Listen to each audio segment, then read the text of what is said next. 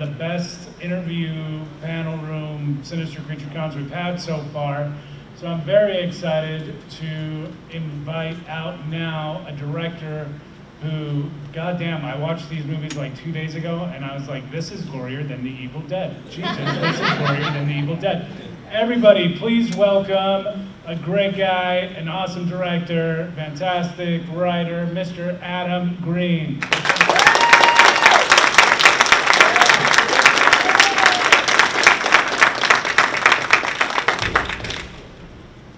Welcome, man. You having a good day so far? Yes, it's so great to be in Sacramento. I've never been here before. I've always wanted to come. They've invited me so many times. I was always like in production or shooting. But now we have a writer's strike going on, and I get to be here, which is great. So it's been awesome. It's been so awesome. Silver linings. Yes. Well, when we talked this morning, I brought up the thing. The first Adam was on my podcast years ago, and it was to help promote Frozen. And you said that this movie has the best stories, believe it or not. And I gotta say that the fact that you guys, like, the premise is terrifying. Like, every time I'm on a ski lift, my wife knows I hate being on the things to begin with. We just went to the East Coast and did like a ski, like bus, like up a ski lift where you're enclosed in this thing. Gondola? Yeah. And it was like the guy operating, it's like, you picked the shittiest day to do this. Ruff, ruff, ruff, ruff, ruff. I'm like, great, cool, as the thing's like shaking back and forth. Yeah, they treat it like it's a carnival ride. They're like, I just want to ski, man. So, and that's on an enclosed thing, scared the shit out of me. There's a Frozen knockoff, a Russian movie called Break, and it's Frozen, but they're in a gondola. Yeah. And they had a huge budget. It's all like on a green screen and visual effects and stuff. So if you want to check that out, I think it's on Amazon Prime, but it came out like 3 years later. And or don't, just watch Adam's work. But this premise of being stuck on a ski lift is truly terrifying and like imaginably the shittiest experience. Like, is that what stemmed this idea to make this movie? So I grew up in Massachusetts, a town called Holliston, which is like 45 minutes outside of Boston. And in middle school, they would do a weekend ski trip for like 6 weeks. And the mountain that we skied at was called Wachusett. And they were only open Friday through Sunday, unless it was like Christmas break, because they just didn't really have business during the week. And so it was a Sunday night, and I'm like, I'm just gonna do one more run really quick. And for anybody who's ever skied before, you know, when you're on a chairlift, sometimes it just magically stops for a few minutes. And they don't come on like a loudspeaker and explain why or when it's gonna start. You just know to wait. And normally it just means somebody fell getting off at the top or getting on at the bottom. And I was only stuck for like 2 minutes. But in those 2 minutes, I'm looking, there's nobody in the chairs in front of me. There's nobody behind me. It's Sunday night, and I'm like, they know I'm here, right? Like, if this thing doesn't, and I'm like, could I make it from here? And in New England, you're skiing on basically ice. It's not like, you know, the beautiful ski resorts you have out here where it's all powder and stuff. Like, if you were to even jump from 20 feet, you're breaking your legs. And so that was the last time I ever went skiing. And then cut to, I don't know, I guess like 15 years later. Well, wait, it was high school, so it was like 3 years ago. I was watching the morning news, and you know how, I'm sure they do the same thing here, they'll put up like a still shot of some beautiful scenic thing when they put up the weather report. And it was Big Bear Mountain, and it was just the empty chairlift sitting there. And so I remembered being stuck, and I'm like, that would be a good movie, that would be a challenge too. You got 3 characters in a chair, you don't get costume changes, you don't get scene changes, like that would be a real challenge. And then that was sort of it. So we were on the set shooting a movie called Grace that I produced, and I was off in the corner. If you watch the making of Grace, you see shots of me in the corner on my laptop, like feverishly typing away. And so I wrote Frozen, and my own agent at the time was like, well, this will never work. It's 3 people in a chair. I'm like, I know, right? And he's like, so then there were like 4 different companies that wanted it, and one of them, I've never told this one before, I don't think, wanted to make it for like the budget for that movie was $3 million. One of them was willing to make it for $6 million, but I had to cast almost exclusively from shows on the WB, which that was the first no. But the biggest thing though was the head of the studio, I'm not supposed to say this stuff, said, he goes, okay, so you're having a meeting, and this is when they're supposed to be selling themselves, when they know other places are bidding on your script, like why you should go with them. And he says, okay, page turn, and he starts doing a page turn of the script. He's like, it's a film about wolves. You need to introduce the wolves right away. I'm like, it's not about wolves. Okay, and then he goes, what's a sarlacc pit? And I'm like, are you fucking kidding me? He's like, what is it? I'm like, it's Return of the Jedi, dude. The big vagina in the sand. And he's like, never seen it. I'm like, I can't make a movie with someone who's never seen Return of the Jedi. So I went with the company that was going to do it for $3 million, which also, a bigger boat, Peter Block's company. Peter had just left Lionsgate, and I'd always rather be the flagship film and something that's very important to the studio. Like, it was important that the movie turned out well and did well, as opposed to being one of like 50 movies that they may or may not even make. So that was how it all came together. But it all goes back to high school, sitting on that chair and wondering, do they know I'm here? Another funny story about it, speaking of that, the tagline on the poster was, no one knows you're up there. And Anchor Bay wound up putting the movie out. And Anchor Bay didn't, they're no longer around, but they didn't market their films. They would just sort of throw them out there. And they used Sundance as the promotion for the film, and then it was released in theaters a week later, and nobody knew it was in theaters. So the fact that the poster said no one knows you're up there, no one knew the movie was out. But once it came out on home video, it did extremely well, and very, very grateful for that. Well, the franchise that I would say has just become synonymous with, so I'm an 80s kid, so the slasher genre was very much prominent growing up, and then it seems like it took a kind of a dive down there in the early 90s and then resurfaced with Scream in the mid-90s, and it has been pretty prominent throughout the 2000s. But one of the best slashers, unquestionably, some of the best kills, unquestionably, exist in that swamp with Mr. Victor Crawley, man. Like that, I mean, Jesus, like, right?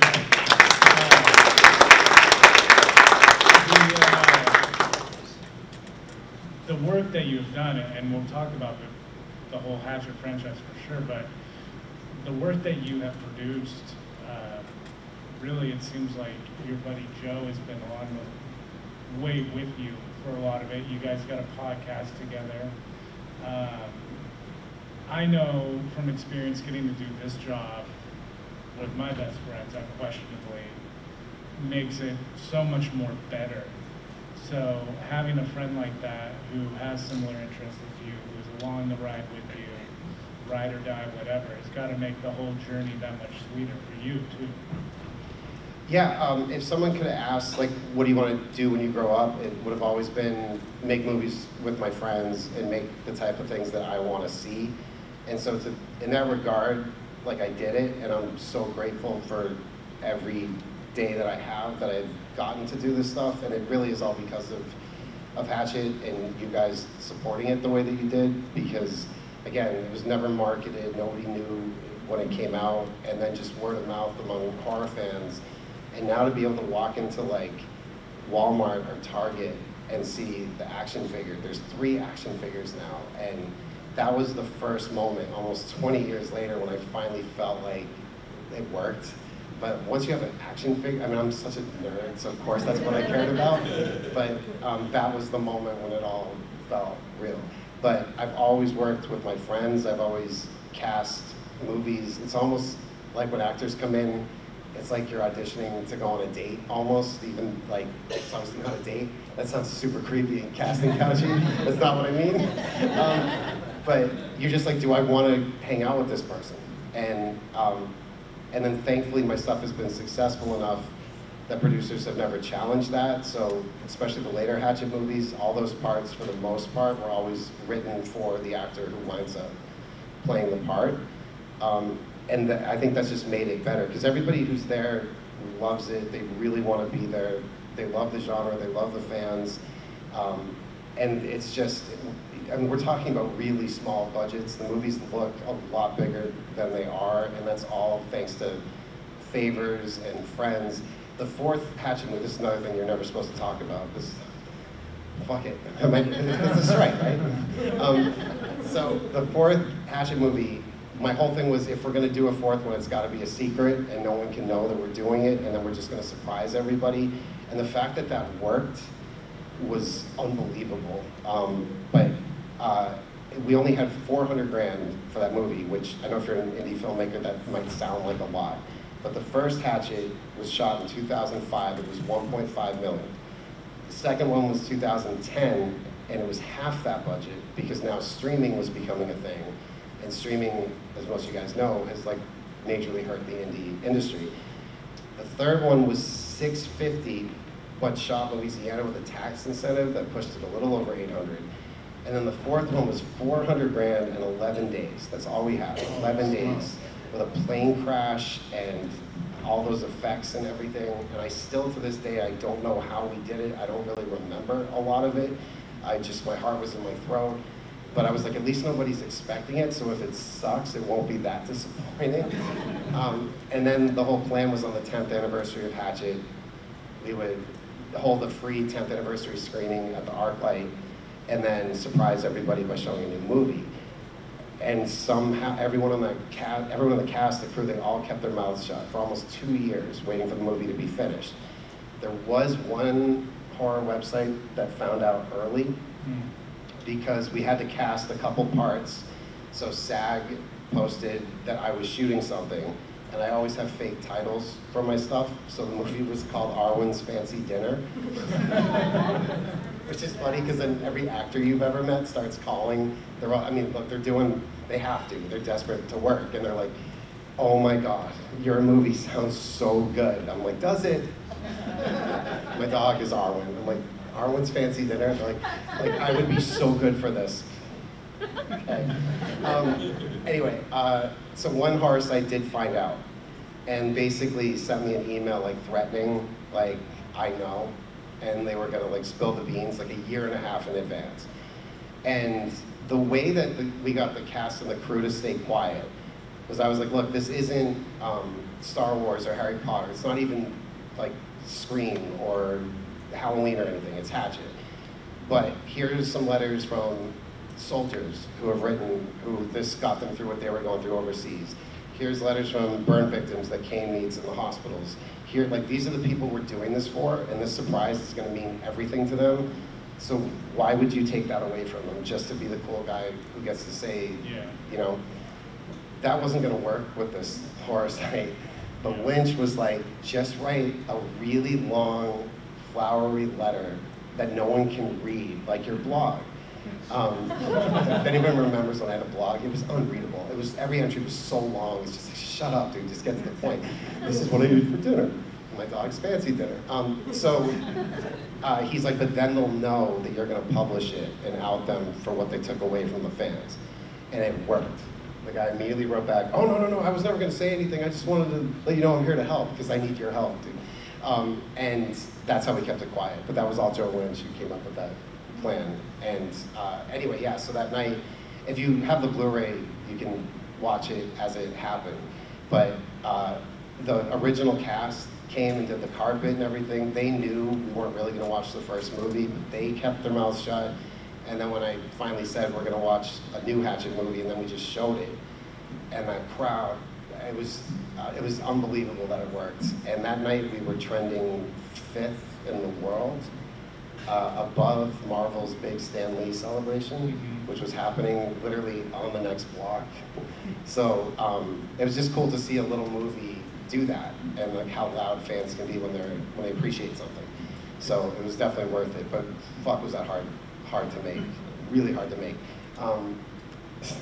So if you've ever watched the making of any of my stuff, we're always fucking with people and we're playing practical jokes and stuff, Kane especially. And on the fourth one, there was a train that would go by somewhere in the area. We were shooting kind of where we shot the first one in Santa Clarita, California. And there was a train that would go by at like 2 a.m. somewhere in the distance, and you would just hear the squealing brakes. It was really eerie in the middle of the night to hear it. And I started a rumor that there was a group of kids years ago that got hit by that train. And when you hear the squealing, if you listen, you can hear them screaming, "Mom, Mommy, Daddy." And that crew got so scared so fast. And then Austin, my assistant, was walking around with a camera, and people were like, I heard it. Did you hear it? I totally heard it. And then people were like, no, I know that story. I knew the kids. I knew and how fast. And none of it was real, but every night when the train would start coming and you'd see people scared, and Kane and I were just laughing, and it was just, anyway. It's never safe for anyone on one of my sets. I mean, it's safe for, like, you know, stunts and things like that. But as far as getting messed with, like, we're always messing with people. Although they messed with me on Frozen, and it ended up being real. Where the last night of shooting, Kane came up to me, he's like, you know, you're more messed up than I thought. I'm like, what are you talking about? He's like, you didn't know? I'm like, didn't know what? He's like, that a dude killed himself right where you decided to shoot this? And I'm like, shut up. And he's like, no, I swear to God.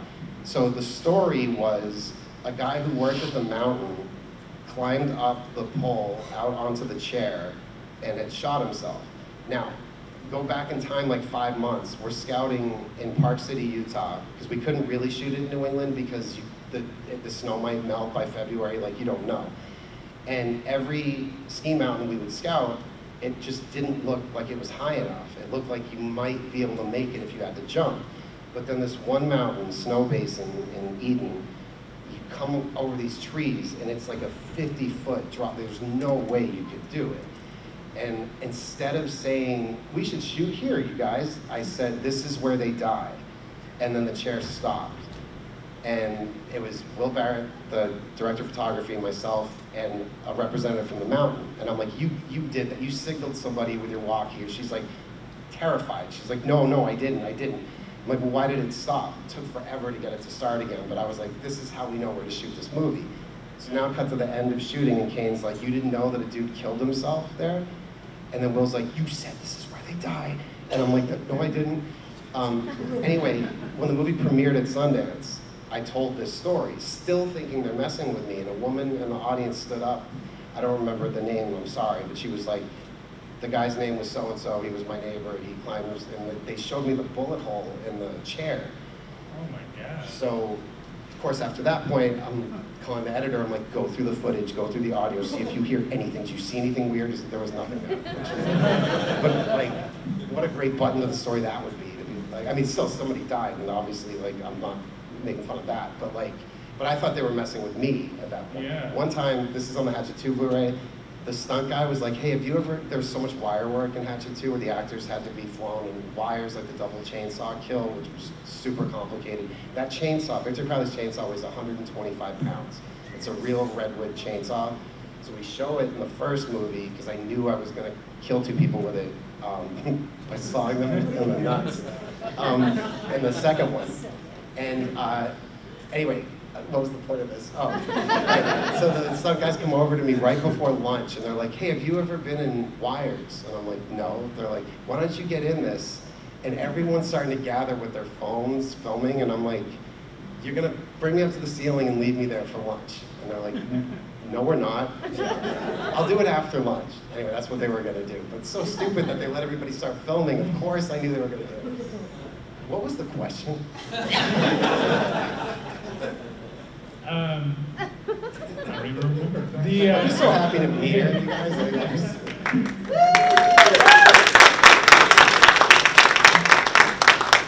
But they're definitely in saying that the gore factor surpasses The Evil Dead, which is often talked about as like the ultimate gore factor movie. It was all over the marketing of Evil Dead Rise, like Evil Dead the musical, it's all like Evil Dead equals gore, like unquestioned. But when you watch Hatchet, like, especially Hatchet 2, like in Hatchet 1, it definitely still has like a creep factor of this dude's story is creepy as hell.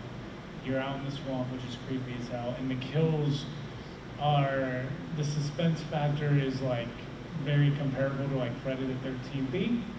And then we go to Hatchet 2, and he's just fucking ripping people apart left and right. And like you said, the double chainsaw kill, I mean, I don't know what the gallon count of blood that is used from Hatchet 2 to Victor Crawley, but it's gotta be...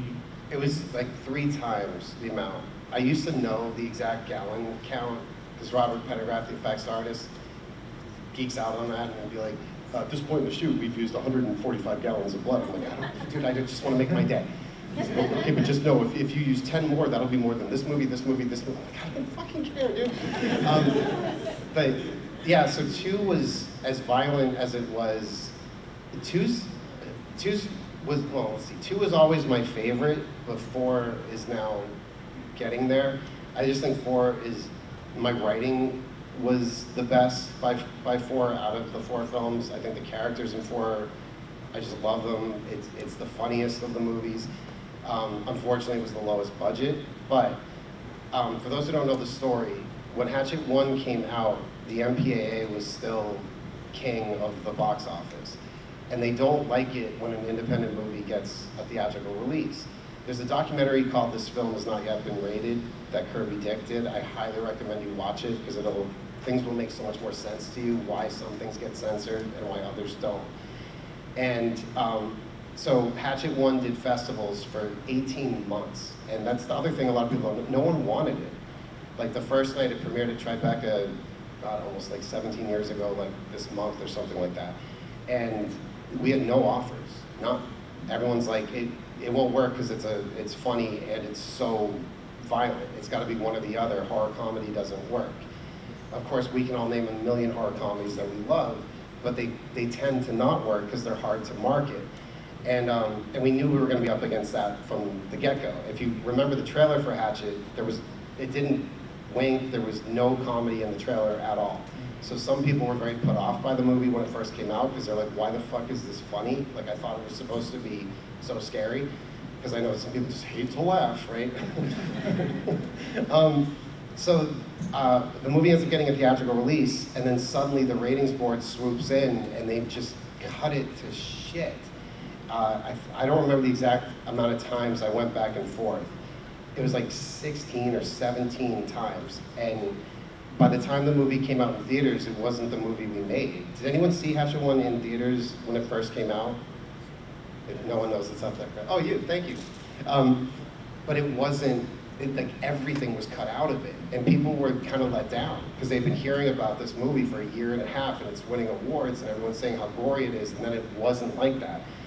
So when Hatchet 2 came out, I'm like, I just want to go straight to video so that I don't need to deal with that. And Dark Sky was like, cool. So I went like balls to the wall, so violent.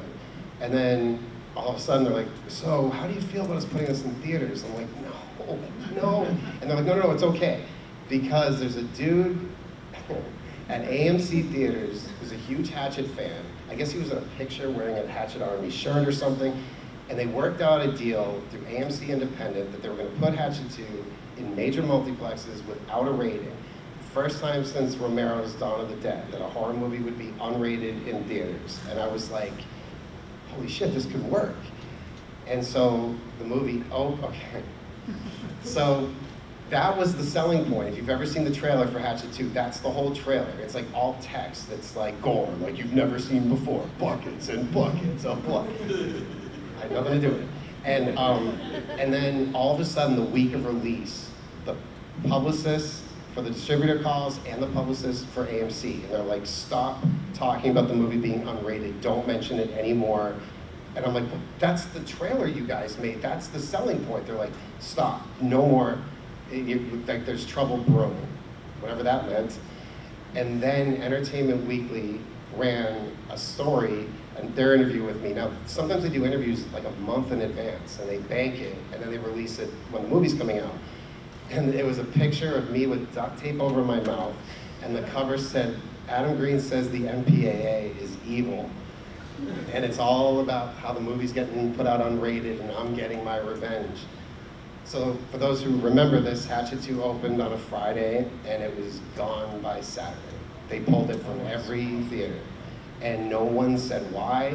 AMC wouldn't say anything. There was one guy who was like an affiliate with the company. He was like, it's because the per screen average was not good. There was a movie that opened that weekend called Chain Letter that made $32 per screen. Don't tell me our per screen average wasn't good. And that was it was gone. And then I feel like I finally got my revenge when Damien put Terrifier 2 in theaters unrated. We were just too early, but 12 years later, look how it worked. Because there is an audience who doesn't want their horror movies fucked with. So I'm so excited to see what happened with Terrifier 2, and now we're getting a third one. So if they keep going, maybe someday Victor Crowley can beat up that fucking clown.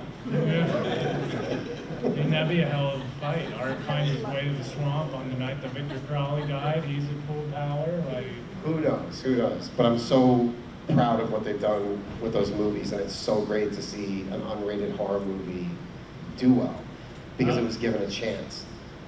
You mentioned number 2 being what was your favorite, and there was a huge shift which became a staple of the franchise as much as King became a staple of the franchise. Hatchet 2, you know, we see the transition of Mary Beth and the introduction of Danielle Harris playing her. And I was like, when I was watching it the other night, I was like, damn, this is really kind of like the beginning of badass Danielle Harris. Like, she now, I mean, she's got a podcast of her own with Scout Taylor Compton, and, you know, she's very active on social media, but she very much is like the badass horror female icon of our generation now. Like, she's reached that level in the fandom, and it kind of started with Hatchet 2. Like, she comes in, and you immediately, like, there was no problem as far as it, you know, being a different actress. Like, she looks so comfortable in the role, and she's telling people F off, like, immediately with, like, no hesitation. Like, what was that like, you know, having her come on board? Okay, so Danielle auditioned for Hatchet 1, and the only reason I didn't cast her was because I already had Kane Hodder, Robert Englund, Tony Todd, Mercedes McNabb, Josh Leonard. I was so nervous that everyone was going to think it's like a parody movie because there's so many horror stars in it. So I went with the unknown actress, Tamara Feldman, who was fantastic in the movie. Unfortunately, when we went to make the sequel, she took some bad advice from agents who thought, given the success of the first one, this was going to be some huge payday for her. And it's just sad. But then I had to call Danielle, because I'm like, do I change the whole story? Because it was a trilogy from jump. It was always planned out. The only people who knew what was going to happen were Pentagraph, the effects artist, John Beekler, who was the key effects artist, and also Jack Cracker. Because I had to explain to them that Victor Crowley is half black when we made the first one because his hair. And so they knew, but the rest of the crew, nobody knew his actual backstory yet. I'm just such a, the more I say this, the more I realize what a loser I am. Like, I had this shit so planned out. Like, we might have never even gotten to make a second one. Anyway, and so I went with Tamara. That wasn't going to work out, and I'm like, if I'm going to continue this, I have to trade up now. I have to deliver to the fans an actress that they're going to, because at first everyone's going to bitch and go, oh, they're recasting the main actress. But then you say Danielle Harris, and they're like, fuck yeah. So I called Danielle, and I explained everything that's going on, and she's silent. And we've been friends for a long time. And then all she said was, admit you were wrong. And I'm like, oh, well, you understand why she's like, admit you were wrong. When the guy was wrong, she's like, yeah, I'll do it. And then to watch her just be such a badass, and to see the way that the gay and lesbian community embraced that character, because to have a female heroine, final girl, who's gay was also really big. And we never shine a light on that. We don't make it a thing. It just is. But when we made Hatchet 3, and I mentioned that, because there was a line about it, and I'm like, I don't like that line. Like, there's no reason to make it a thing. And Danielle goes, I'm sorry, wait, Mary Beth's gay? And I'm like, yeah, we had a whole conversation. She's like, did we? I'm like, oh no, Tamara and I had that conversation. Sorry. I forgot I never had the conversation with her. But yeah, what that character's meant to people is great, and I had to keep her out of the fourth one so that it wouldn't become repetitive. Because I had, as you'll see eventually, the way Victor Crowley comes back in the fourth one, the rules had to change so I can get him out of the swamp finally. So the way he was brought back with the curse, now he's free to get out of the swamp. And to do those screenings, because we did a whole tour with that movie. Did anyone see it on the tour? I can't remember if we came up to stuff, if we did, okay. And the scene hidden in the credits, when we reveal that Mary Beth is still alive, and Danielle picks up that shotgun, and she's like, I've been waiting for you, motherfucker, and the crowd would just go fucking nuts. And she's like, now I get why you kept me out of it. So eventually, if there are more, or when, or whatever, I promise I'm not going to do a secret thing again, and like that's never going to work again. It's just not on the table at this very moment. But to see her come back and the way things are going to change and stuff, but it's hard when you're doing sequels, man, because people want to feel like they did when they saw the first one. But we change, we grow up, we get older, we're different. So you can't just keep making the same movie over and over again. You got to change it a little bit. Like the third one was super action-packed with all the gunfire and the explosions. But by doing it and kind of re-jump-starting it with the fourth one, still the same story, but at least I got out of that one weekend. It's now 10 years later. Also, does everyone know that I, Survivor, from the book that Perry Shen is promoting, that that's a real book? You can read the book, and it explains what you didn't see between 3 and 4. It sets up what might be coming. So many people bought the book because they're like, it's a prop from the movie. No, it's a real, read it. And I've said this to some of you that I've met at my table this weekend, but I signed so many copies of that book, and I'm always like, what did you think? And everyone's always like, I didn't read it. I'm like, why? Like, I don't really like reading. I'm like, God damn it. There's an audio version. Like, I wrote that book twice because I didn't think it was good enough the first time. And Joan Etter co-wrote it with me as well. Anyway, but yeah, a lot of thought goes into these little slasher movies. Too much thought goes into it, probably. Right now, if you have a question for Adam, raise Please. your hand, and John will come up to you with the microphone. Does anybody have? Definitely ask questions because I'll just keep going. Yeah, but the only people that ever say that, everyone's always like, shut the fuck up. Yeah, my question is, in the movie Frozen, did you get any flack from Disney? My Frozen came out 4 years before Disney's, so they got flack from me. They didn't care or return my calls, but I was very angry. So no, you can't own a word. There's lots of movies called Frozen, so we weren't the first necessarily. I don't know of the other ones, but I know we weren't. So if anything, it helped because so many parents who don't pay attention to what their kids are watching. There you go, and then their kids are like, what the fuck? I wanted to build a snowman. This dude just got eaten by wolves. Like, that's what you get for being a bad parent. I'm just so happy to see people. I've been like hiding in my office ever since COVID hit. And so anyway, yeah, it's just great to see you guys. I'm so happy to be here. I know I keep saying that, but I really... Go ahead. Oh, yes. All right. I know you probably would get asked this question a lot, but who do you think will win in a fight, Jason or Hatchet? Okay, who would win in a fight, Jason or Victor Crowley? I'm gonna go with Kane's answer to this, which is Jason would get his ass kicked by Victor Crowley. But he would. See, the problem is it's not fair, because Victor Crowley is a repeating ghost, so it doesn't matter what you do to him. But he's got more rage. He doesn't really even need weapons. A lot of what he does is with his bare hands. And he's fast, and he's twitchy, and he's nervous. But I would love to see that fight. I don't think the rights will ever line up, because Hatchet is here. 13's a little bigger of a known property, so I don't think it'll happen. But that would be great to see, especially if Kane was playing both, because it'd be great to see Kane in that hockey mask again. I mean, Loki got with Derek coming aboard with him, he was pretty entertaining, by the way. But have you guys met Derek Mears? Has he been here before? He's the nicest human being alive, but he plays such like terrifying characters, and in Hatchet 3 he plays such an asshole, and like he's, okay, I just was telling my parents' manager this story. So the Ariscope studio, it's an old ironworks facility that we moved into in 2010. There was no air conditioning for the first 10 years we were in this place. So you're in the valley in the summertime, it would get over like 118 degrees, no windows, and like misery. And then Derek, when he got Swamp Thing, which is like a really big show, put in restaurant quality air conditioning into the Ariscope studio because he couldn't stand watching us suffer like that. It changed my life, and I'm sure he'd be so mad that I'm telling this story right now because it's just so like, I don't know. But that's who Derek Mears is. He's such a good friend. He's such a good person.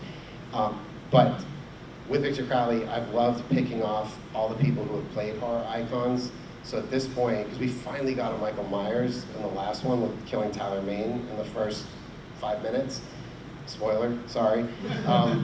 But at this point, he's killed all of them. Like literally all of them. And the fact Sid Haig in the third one, that scene, which Sid Haig's house was built in my office, by the way. And if you look closely, if you know the show Holliston, everything in Sid Haig's house is from Adam and Joe's apartment. Because we were shooting season 2 of Holliston when we shot that scene. Also the ambulance boat, which is like the whole third act of Hatchet 3, that was in the courtyard of my office. The crew, man, they're so creative with the things they build and what they do. And none of my movies would be nearly as good without the people who I have around me. They're just, I'm so lucky, I'm so lucky. What was the question? How did I get to that? Air conditioning. How did I tell you? Who asked me about air conditioning? Nobody. Anybody else have a question? I'm not high either, I swear.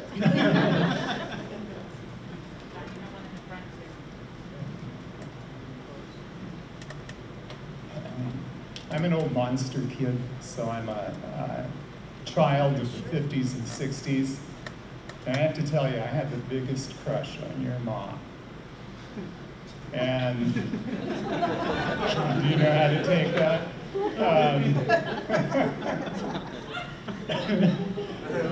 You know what's funny is... Wait, I don't get it. Wasn't your mom Phyllis Newman? Or am I mixing it up? My mom? Yeah. No. My mom's Dale Green. Okay, well, that's just the most embarrassing moment of my life. She's gonna love this story. My mom was so cheap growing up. Here we go. My mom was so cheap growing up that if I wanted the box of breakfast cereal that wasn't on sale but it had the cool toy in it, it would count as my birthday present for the next year. And she fucking remembered, right? And so my birthday would be coming up and I'd be like, oh man, Battle Armor, He-Man or whatever. And she'd be like, how are those Honey Smacks? God damn it. And then I'd be like, I should have gotten those generic frosted flakies. They're adequate. Well, I just went when I did stand up, I used to close with that. I just went from adorable to creepy in about 2 seconds. Thanks, Adam. My mom is hot, I guess. I call her it. Yeah, I was thinking... That is the funniest thing that's ever happened. I was just thinking that like a few years ago, Steve Dash hit on my mom in this room. He was at the table, hit on my mom as she asked a question. Charlie just hit on your mom, so we've come full circle. Does this have to end? Is there a time limit? Is Holliston season 3 still on the table? So unfortunately, no, it's not. It doesn't mean it could never happen, but, sorry, the question was, is there ever going to be a third season of Holliston? So part of our deal with the network was if we got to a third season, the budget had to double. So we would get to do 20 episodes instead of just 10 a season. So the third season was greenlit because the show was doing really well. And then, unfortunately, as most of you know, Dave Brocky, who was odorous, passed away suddenly. And then it was like 8 days later, Time Warner and Comcast did a merger and got rid of FearNet. So we lost one of our stars, we lost our network, and then incidentally, like 3 days after that, my wife left me too. Like it was a dark fucking time. And yeah, so everything just, it sucks too, because Holliston took 13 years to get made. That was the thing I moved out here to do. My first movie was called Coffee and Donuts. You can only see it if it's like a surprise screening, where like, we did a screening of like Frozen at the New Beverly in LA, and then I like surprised everyone by showing Coffee and Donuts afterwards. The reason why we can't release Coffee and Donuts is because of all the copyright infringement. No idea what I was doing. We made the movie for $400 in 1998. And has anyone seen it when we've shown it on like a live stream or something like that? It actually holds up, surprisingly. And it was edited tape to tape, which means once you made an edit, you could never go back and change it again because you're editing in order. But it ended up becoming Holliston. So when I made Coffee and Donuts, I got signed by an agent, and then I sold it as a sitcom to UPN. Anyone remember UPN? And you know what's funny is, you know who I said I wanted to be the leads? And it was still called Coffee and Donuts. This is 2003. I said I wanted Kevin Hart and Zach Galifianakis, and they laughed at me. Wow. Yeah, so they never know. Anyway, so it was devastating when all that happened. And then when it moved over to Shudder, it was doing so well there, and like just social media was crazy. So we were like, maybe they're gonna do it. Yeah. And they, not yet. So I don't know. And the thing is, Holliston, again, I know this is gonna sound like a lot, but it's not. We did each season, a season for 800 grand. The average network sitcom is like 7 million an episode. So it's unheard of what we did, but there's never been an independent sitcom before. So no one knows what to do with it. People are like, well, just crowdfund it. I don't have much faith in crowdfunding. I know it can work sometimes, but it's, I don't know. And it also can ruin your life. Has anyone ever done it? Try to make something through crowdfunding? You get that one asshole who donates like $5 and then makes your life miserable for years. Where's my free thing? Where's my thing? Like, we're making it. Oof. Yeah, so we don't want to do that. But maybe someday, I mean, we'll be older and a little heavier, but we're still funny. I think we're still funny. Hopefully we're still funny. One of my favorite lines in that show, Lance Rocket, Dee Snider's character, who's just so delusional, thinking he's gonna make it in the Van Halen tribute band. And at one point he turns to us and he says, I'm only 23 years old. That show was the best time of my life. For everyone who worked on it, nothing will ever beat. You just go to work every day and just laugh and laugh and laugh, and you're working with all your closest friends. And even the only reason we don't have a studio audience the whole time is because in order to do it on the budget we do it, we block shoot it like a feature. So for the season, we shoot all the apartment scenes over like, whatever, 2 weeks. Then that set gets torn down, and then the cable station goes up and we shoot all those things. So if you're someone in the audience, you have no idea what's going on while you're watching the show. I'll go out and try to explain it, but we have like a very small audience of like friends and crew and stuff, just so we have a laugh track to perform and pace the jokes to.